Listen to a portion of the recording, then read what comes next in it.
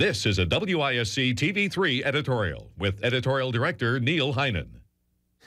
Suffer no illusions. It's going to take more than a U.S. Supreme Court decision to get the Wisconsin legislature to reform redistricting practices in this state.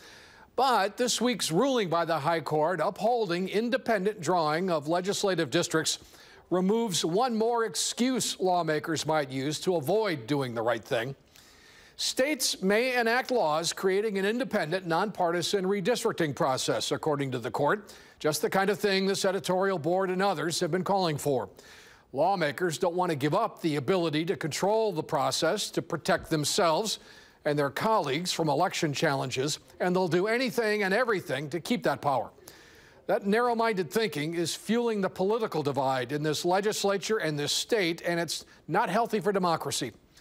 State Senator Dave Hansen of Green Bay has authored a bill to create a nonpartisan redistricting process. This Supreme Court ruling should help weaken opposition to giving the bill a hearing.